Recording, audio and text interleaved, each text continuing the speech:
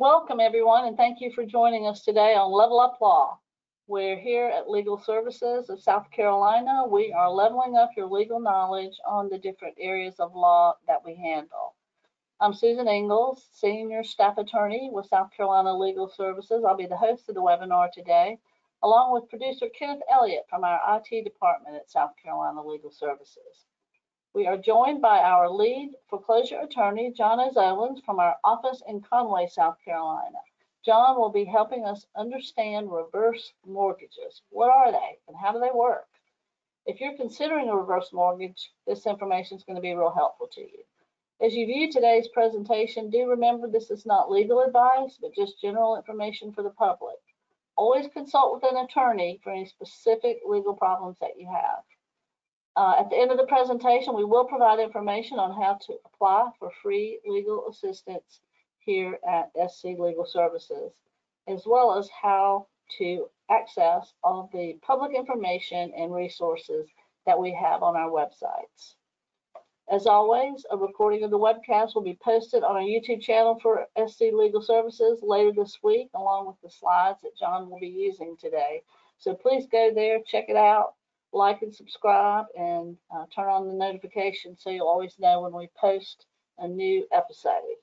Again, thanks so much for joining us. And Jon, let's go ahead and turn it over to you. Thank you. All right. As Susan said, we're doing understanding reverse mortgages today. So the first question, of course, is what is a reverse mortgage?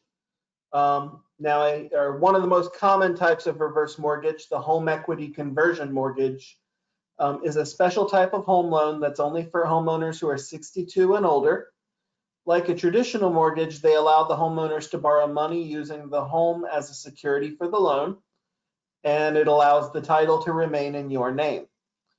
Unlike a traditional mortgage, you're not going to be making monthly payments. The loan is repaid when the borrower no longer lives in the home. The interest and fees are added to the loan each month, so the balance grows rather than goes down. And the homeowners are required to continue to pay property taxes and home insurance, use the property as their principal residence, and keep the house in good condition. Because the interest and fees are added to the loan each month, the amount the homeowner owes to the lender goes up rather than down over time. And as your loan balance increases, your home equity will be decreasing. So the borrowed interest borrowed money plus the interest plus the fees each month leads to that rising loan balance. Homeowners or their heirs will eventually have to pay back the loan, usually by selling the home. Now, when you're considering a reverse mortgage, watch out for scams. One of the more common ones are contractors. If you're looking for repairs to your home, they might try and talk you into getting a reverse mortgage to pay for it. Do not let yourself be pressured into getting a reverse mortgage loan just to pay for repairs. There's a good chance that that might be a scam. You definitely want to take your time and think about a reverse mortgage before you do anything like that. Now, some mortgage ads falsely promise veterans special deals, imply some sort of VA approval, or offer no payment reverse mortgage loans to attract any older Americans desperate to stay in their homes. The Department of Veterans Affairs does not offer any reverse mortgage loans. So there is nothing actually special for veterans for the reverse mortgages. Now, when you do decide to get a reverse mortgage, you have, in most cases, a 3 business days after the loan closing to cancel the deal for any reason without penalty. This is known as your right of rescission. After you cancel the loan, or the lender has 20 days to return any money that you paid for the financing of the reverse mortgage loan. And in order to cancel, you have to notify your reverse mortgage lender in writing, send your letter by certified mail, and ask for a return receipt so you have proof that you did this. And of course, you should keep copies of this and any other communications between you and your reverse mortgage lender. Now, most of this information only applies to the home equity conversion mortgages, which are the most common type of reverse mortgage loans. Now, when you're deciding whether or not to take a reverse mortgage, you should look at other borrowing and housing options first. Don't rush out and do it right away. If you take it when you're too young, you might run out of money when you're older and end up having less money to pay your regular or property costs. You might have less income to take care of healthcare bills and things like that. So that reverse mortgage money that's coming in doesn't last forever. In most cases, it will not last until you die. There are times it will cut off early. You also want to look into some other home equity options. A home equity loan or a home equity line of credit might be a cheaper way to borrow that money against your equity. Those loans do carry their own risks, and you have to make monthly payments, but they tend to cost less, and usually at the end, you're paying it off instead of having the entire thing due when you die or sell or move out. Qualifying for those loans also depends on your income and credit, of course. You could also look into refinancing your current mortgage with a new traditional mortgage to lower monthly mortgage payments. Pay attention to the length of time that you'll have to repay that new mortgage, as it can affect your retirement plan. If you're looking into downsizing, you might consider selling this home that may be bigger than what you need anymore and moving into something smaller that is more affordable and might reduce your overall expenses. And there are also state and local programs that may be able to provide assistance with utilities, home repairs, things like that. Let's see. Now, other things to think about before applying for a reverse mortgage loan. If you are considering a reverse mortgage loan, start by understanding how one works and how it's going to affect you now and in the future. A detailed discussion with a reverse mortgage counselor will give you some important information to decide whether this is right for you. For the more common home equity or conversion mortgage, you do actually have to receive counseling from a HUD-approved reverse mortgage counselor before you can get it. But you can talk to a reverse mortgage counselor even if you're just thinking about taking out a reverse mortgage loan. You don't actually have to get one to do that. Now, not anybody can or qualify for a reverse mortgage. For a home equity conversion mortgage, it's only available to homeowners who are 62 and older. Aside from that age requirement, there are other requirements, including that your home must be your principal residence. It must be where you live at least the majority of the year. You must either own your home outright or have a low enough mortgage balance that you can pay off the mortgage with the reverse mortgage funds or your own funds before you get the reverse mortgage. Your home has to be in good shape. They're going to do an inspection and make sure that it meets their standards. And if it doesn't meet their standards, they're going to tell you what you need to do to fix it up in order to qualify. You cannot be delinquent on any federal debt, such as income taxes or federal student loans. You can, however, use funds from the reverse mortgage to pay off that debt. You have to agree to set aside a portion of the reverse mortgage funds at the loan closing, or have enough of your own money to pay ongoing property charges, including taxes and insurance, as well as maintenance and repair costs. You also, of course, have to receive that counseling from a HUD-approved reverse mortgage counseling agency in order to discuss your eligibility, the financial implications of the loan, and other alternatives. Make sure you understand what you're actually getting yourself into. Now, reverse mortgages do have some upfront costs. This will vary depending on the type of the loan and the lender you choose, but a reverse mortgage is usually more expensive than other home loans. With a reverse mortgage loan, you will owe the money you borrowed as well as interest and fees. And unlike the traditional mortgage loans, the amount that you owe on the reverse mortgage will grow over time. Of course, as I said, you have to receive mortgage counseling before taking out the loan, and those costs will vary depending on the agency and your situation. The counseling agency will determine what sort of ability you have to pay for things, including income and debt obligations. The counseling agency may charge you a reasonable fee, but they can't charge you a fee if you can't afford it, and they do have to explain all of their charges prior to the counseling. Other upfront costs, there is generally some one-time upfront costs, including origination fees, which are currently capped at $6,000 and are paid directly to the lender. There are also real estate closing costs, which are paid to third parties. That might include an appraisal, title search, surveys, inspections, recording fees, mortgage taxes, credit checks, and other fees. And then there's also an initial mortgage insurance premium.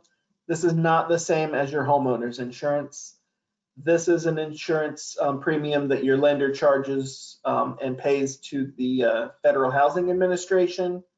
And this mortgage insurance guarantees that you actually get your loan advances. Now you have the right to pay these costs in cash, or you can use the money from the loan. If you do use those loan proceeds to pay for these costs, you won't have to bring anything to the closing, but the total money you get out of the reverse mortgage will be lower. Ongoing costs are going to be added to your loan balance each month. This means that each month you're charged interest and fees on top of the interest and fees that were added from the previous month. Those might also include interest, servicing fees paid to your lender to cover costs. That might include sending you account statements, distributing your loan proceeds, and making sure you keep up with the loan requirements. There's, again, the annual mortgage insurance premium, which is 0.5% of the outstanding mortgage balance, and property charges such as homeowners insurance and property taxes, and if you're in a flood zone, flood insurance. The larger your loan balance and the longer you keep your loan, the more you will be charged in ongoing costs. So the best way to keep those ongoing costs low is to only borrow as much as you need. Again, this information only applies to the home equity conversion mortgages, which are the most common type of reverse mortgage. If there are some other types of reverse mortgage, but we're not really going to get into those because you probably won't run into them. Now, your borrowing limit is called the principal limit. When they calculate how much that limit is going to be, they take into account your age, the interest rate of the loan, the value of your home. Generally, loans with older borrowers, higher priced homes, and lower interest rates will have higher principal limits than the loans with younger borrowers, lower priced homes, and higher interest rates. If you're married or co-borrowing with another person, the principal limit is based on the age of the youngest co-borrower or a eligible non-borrowing spouse. If you're married to someone who's not going to be a co-borrower, they're going to consider their age as well.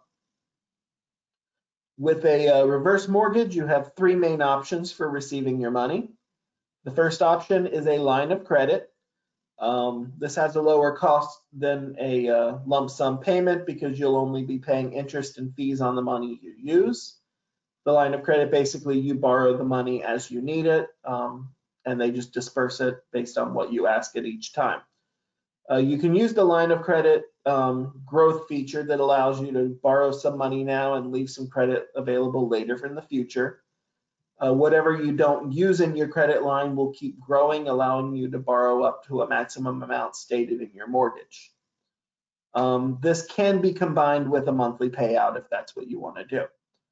The monthly payout option lets you set up a monthly payout to supplement your income. So this is where they're giving you a certain amount each month. Now you have two choices with that option. You can either have it for a fixed term, which is a set number of years. So they pay fixed monthly payments for X number of years. Or they have the 10-year option, which is fixed monthly payments as long as you remain or maintain the reverse mortgage, stay in the home, do all the things you're supposed to do, up until you hit the balance of the maximum principal limit. So that could go indefinitely, but at some point you will hit that limit. So it's not forever. It's not guaranteed to be as long as you live either. Now the lower cost than a lump sum payment because you're paying interest only on the money you've drawn so far. And again, this can be combined with a line of credit. So you can have a fixed payment for a certain period of time while also having a line of credit where you can borrow for more unexpected or less predictable costs. Now the third option is you can borrow it as a lump sum with a fixed interest rate. Now, in that case, you would withdraw all of the available funds up until the principal limit all at once. The amount may be lower compared to other payment options because it costs more because you're paying interest on and fees on the entire amount all at once. There is no credit line growth feature. And this is higher risk for younger borrowers because you may end up outliving your loan funds.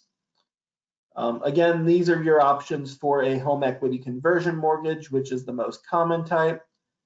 We're not addressing the other types of reverse mortgage out there. Now, when do you have to pay back a reverse mortgage loan? Typically, you're going to have to repay this when you move out of the home or when you die. However, it can be sooner if the home is no longer your principal residence, if you fail to pay your property taxes or homeowner's insurance, or if you don't keep the home in good repair. Most home equity conversion mortgages have to be paid off when the last surviving borrower or the eligible non-borrowing spouse, which I'll explain in a moment, when either they die, when they sell the home, or they no longer live in the home as their primary residence. They might move out because they want to live closer to family, or they might be downsizing, or they could just be moving into assisted living or nursing facilities. So, you know, if the borrower ends up having to go to a nursing home, that triggers the requirement to pay back the reverse mortgage. Now, I mentioned this eligible non-borrowing spouse. This is the term that's if you're married when you borrow, but your spouse is not a co-borrower, there are certain rules that the Department of Housing and Urban Development set out to decide whether or not they get to stay in your home after you died or until they die. So we'll talk a little bit about that later. Now, if you take out a reverse mortgage on the loan, if you take out your reverse mortgage, does the lender own your home? That is not the case. Like any mortgage, the title to the home is in your name and they have a lien on the home, a mortgage. Most reverse mortgages are home equity conversion mortgages, and the Federal Housing Administration insures those mortgages just like a traditional mortgage. The reverse mortgage, you're borrowing money and using your home as security for that loan. You continue to pay for the property taxes, homeowner's insurance, and maintain the home. And if you don't do those things, the mortgage company can foreclose on the home. But the home equity conversion mortgages also require you to use the home as your principal residence. And if you don't do that, they can also foreclose on the home. If you move out, if you sell your home, or if the last surviving borrower or eligible non-borrowing spouse dies, you or the estate will need to repay the mortgage, but you never owe more than the value of the house. So if you can't repay the mortgage, they basically foreclose on the home and it's just gone. The loan balance will include the amount you've received in cash, plus interest and fees that have been added to the loan balance each month. To repay the loan, you or your heirs may have to sell the house to do that. Now, what happens if you already have a reverse mortgage and you receive a notice of default or foreclosure? One thing that's important is you act quickly. Do not ignore this or do not set it aside and forget about it. If you don't act on it, you could lose the home to foreclosure. There are several ways you might fall in default. The first option is that you might have been late or missed paying your property charges. So you might not have paid your property taxes, or you might have let your homeowner's insurance lapse. If there was flood insurance premiums, ground rents, condominium or condo or HOA fees, those also need to be maintained. And if you don't, that could also trigger a default. Another possibility is that you failed to keep the home in good condition. They sent someone by and saw the place was falling apart. And if you're not maintaining your home, they're going to, do what they need to do to protect their security. The other possibility is that you did not occupy your home as your principal residence. Now, unless you take the steps to fix this default, the lender can start foreclosure proceedings, and that may very likely end up with you losing your home. Now, if you don't pay your taxes or insurance, some of the options you have, if you can afford to pay the taxes and insurance now, go ahead and do it. Sorry, it looks like we lost, where were we? Not sure why it got dropped out there, but let me find where we were.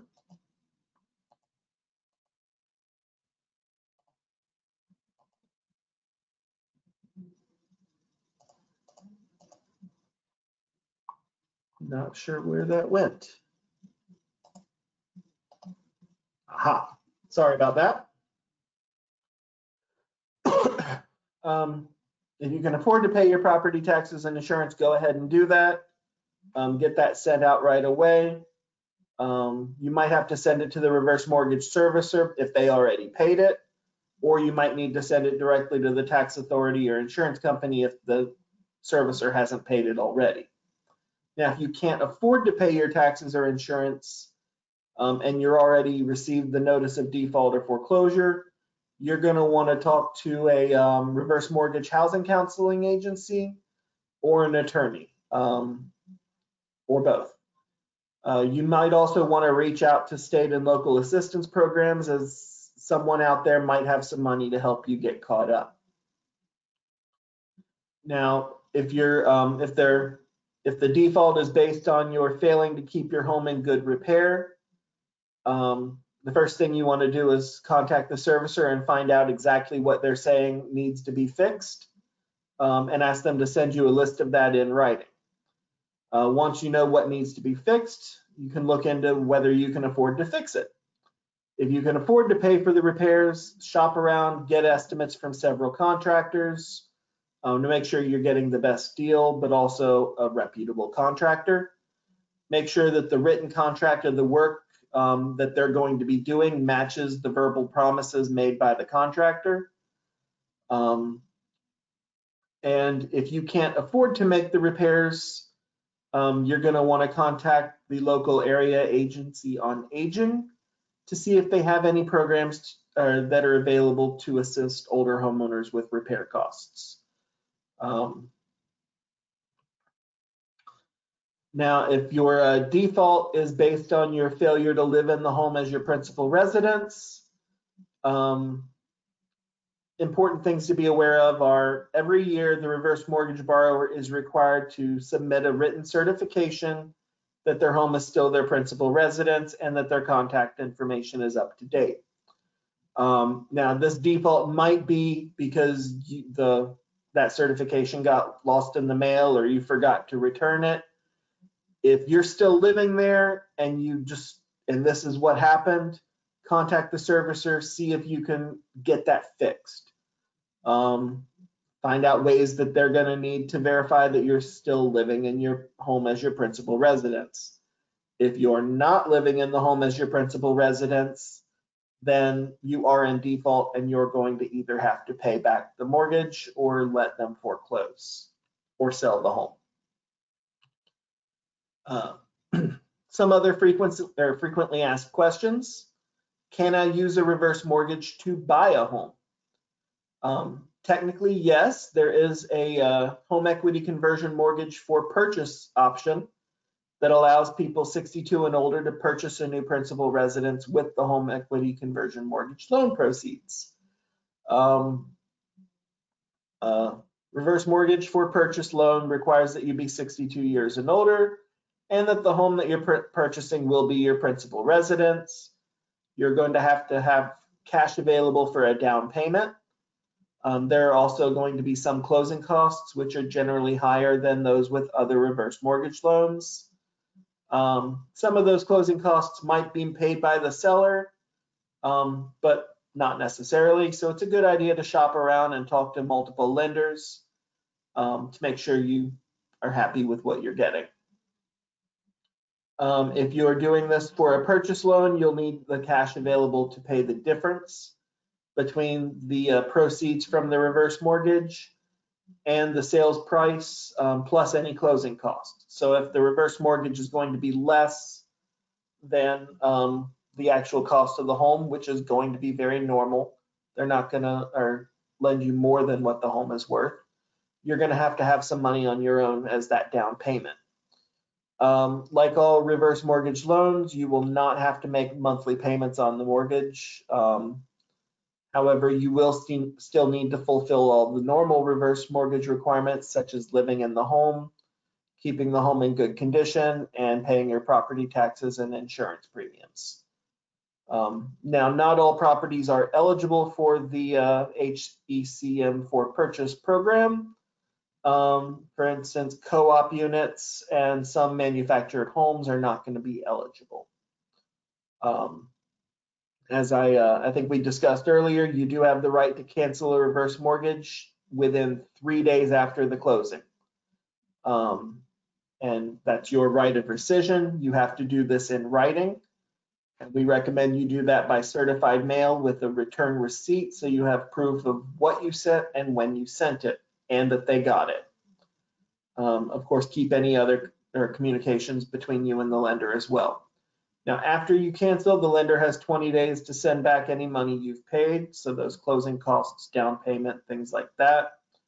If you believe that there's a reason to cancel the loan after the 3-day period, you're going to want to talk to a lawyer to see if you have any rights to do that. Now, the next question is, can my partner, family, or dependents live in the home if I have a reverse mortgage? As long as you're still living in the home, there's nothing in the reverse mortgage restricting who else can live with you.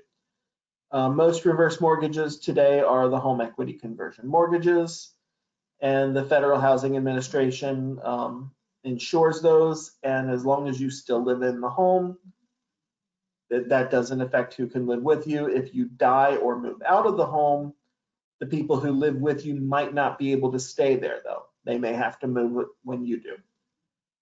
If you are a co-borrowing, if you're co-borrowing this reverse mortgage with a spouse or someone else, the co-borrower can stay in the home even if you die or move out. But if you're living in the home with a non-borrowing spouse or partner, if you move out, they don't get to stay. But if you die, they may be able to qualify under certain guidelines established by HUD.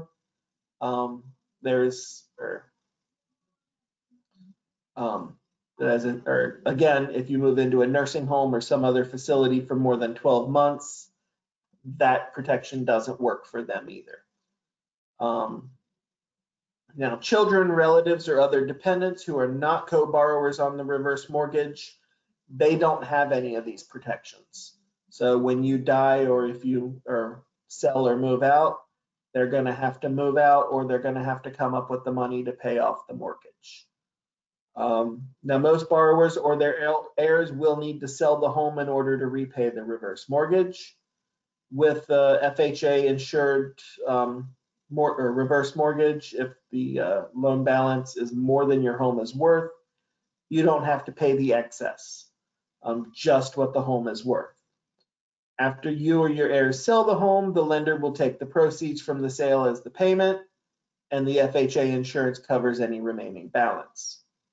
If you or your heirs would like to keep the home, the loan must be paid off with some other source of funds, like refinancing it. But you or your heirs won't have to pay back more than either the full loan balance or 95% of the home's appraised value, whichever one is less. Now, do you have to use an estate planning service or pay to find a reverse mortgage? And the answer is no. Department of Housing and Urban Development, HUD, has a list of approved lenders on their website, which is for free. Then referrals to HUD-approved housing counselors that can help you determine whether the reverse mortgage is best for you. So just go to that website linked here, or call their housing counselor referral line at that number right there. That would be the best place to get started. Now, there are different types of reverse mortgages. Those insured by the Federal Housing Administration. There are also proprietary reverse mortgages that are not FHA insured. And then there are also single-purpose reverse mortgages offered by state and local governments. Most reverse mortgages today out there are the home equity conversion mortgages that are insured by the FHA. Some mortgage lenders may offer some of the other, or some more proprietary, like specialized reverse mortgage loans that they offer that are not federally insured. And typically those are for borrowers with higher home values who, they don't need that extra insurance. And some state and local governments, nonprofit organizations also offer reverse mortgage loans for single purposes. Those loans can only be used for the purpose specified by the lender, such as home repairs or property taxes. And they may only be available in some areas or only for homeowners with low to moderate income. These are not federally insured, so their rules will be very different. How you should shop for a reverse mortgage. If you're interested, you should compare various loan options, fees, and interest rates to make sure you get the features you want and the best deal you can. Now, if you have a co-borrower on the loan, both you and the co-borrower receive the benefits of the loan and are both responsible for meeting those obligations. If one borrower dies, the co-borrower needs to remain in the home, but they will continue to receive the loan payments as long as they meet all of those obligations of the reverse mortgage loan. It's a good idea to check with your reverse mortgage servicer to make sure its loan records are correct and you are both co-borrowers. It's always best to make sure that they did that right. You'll want to call your servicer to find out what names are listed on the loan as the borrowers.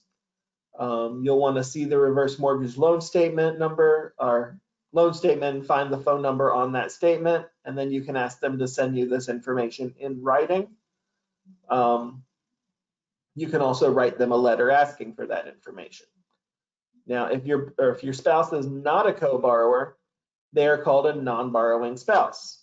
When you die, any ongoing payments will stop, and they might have to move out if they don't meet the requirements set by HUD as the non-borrowing or eligible non-borrowing spouse.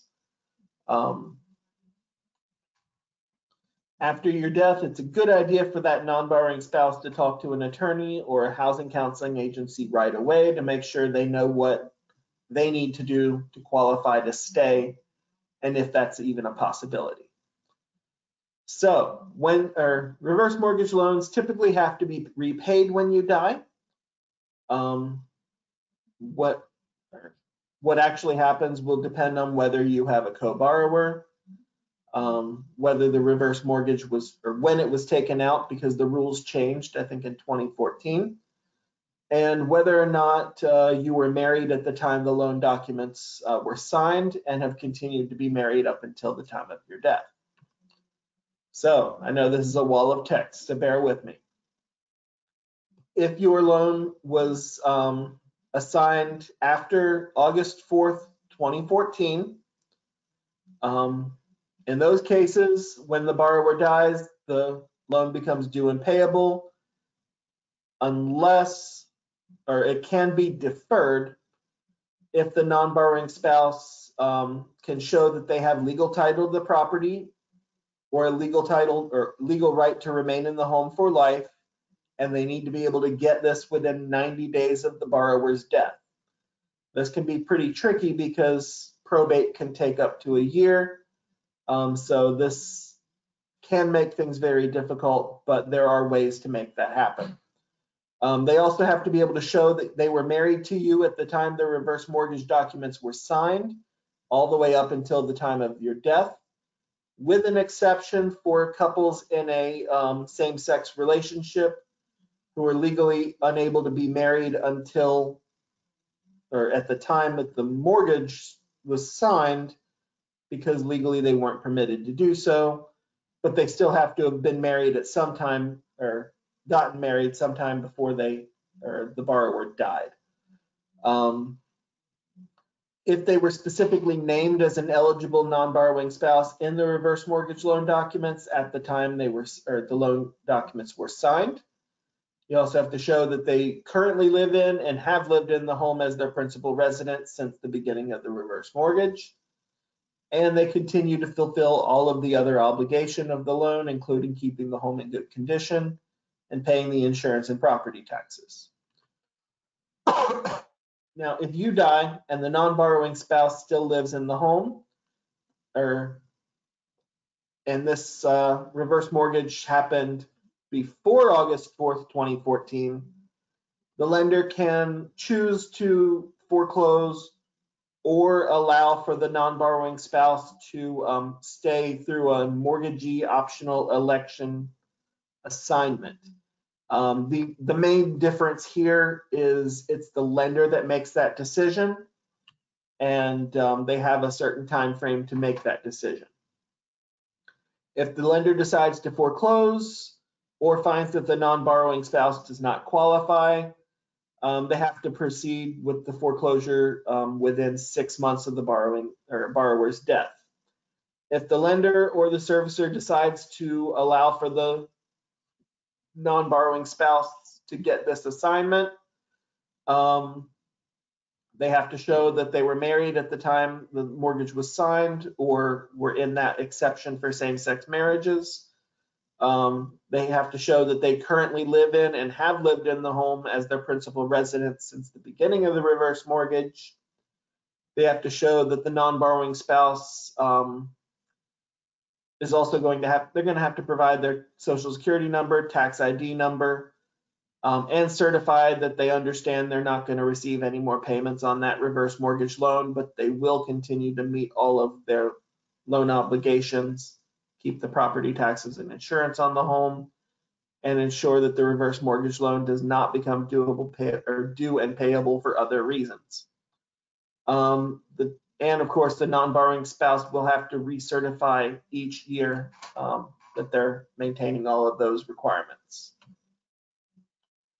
Now, what your heirs are going to need to know about your reverse mortgage loan, if your heirs want to keep your home after you and your spouse die, they are going to have to repay either the full loan balance or 95% of the home's appraised value, whichever is less. So you're going to want to talk to your children and your heirs now and make a plan for what's going to happen with any non-borrowing family members in the home.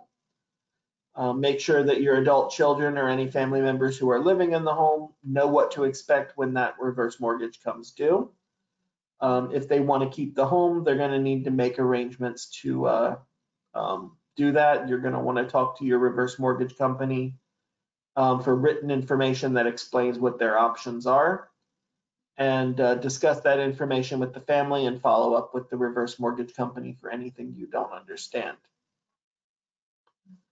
All right, we're going to set that out for any questions now. And I believe Susan Ingalls will be helping me with answering those questions if anyone has any.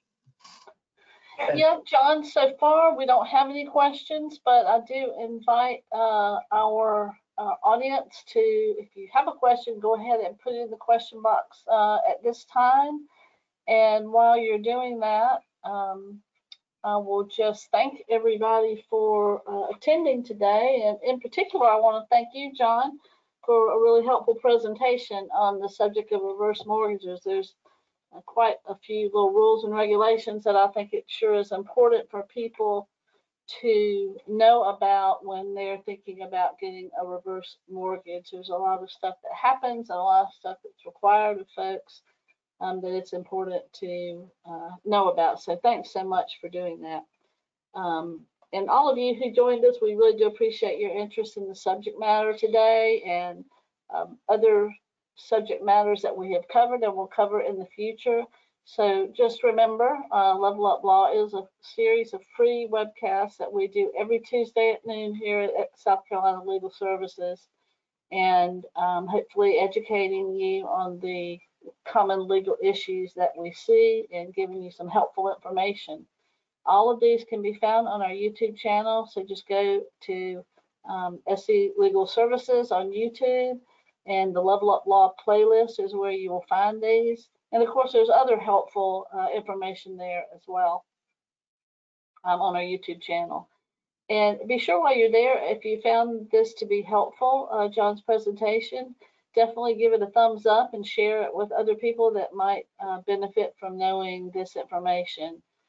And be sure, again, while you're there, sign up for the alerts and you'll get that notification every time we post a new episode. Okay, you can see on the screen all the information about applying for our services if you need help with a particular legal issue that we can handle.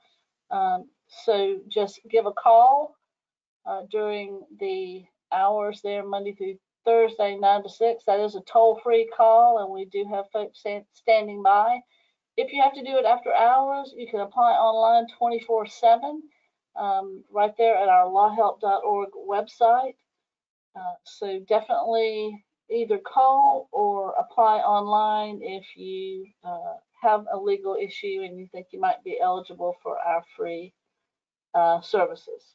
And do keep in mind that we also on YouTube on our Level Up Law playlist have an episode that was dedicated to tips about applying online for our services. So if you struggle with the online application process, you can go check that out on our YouTube channel to get those tips that walk you through how to apply online.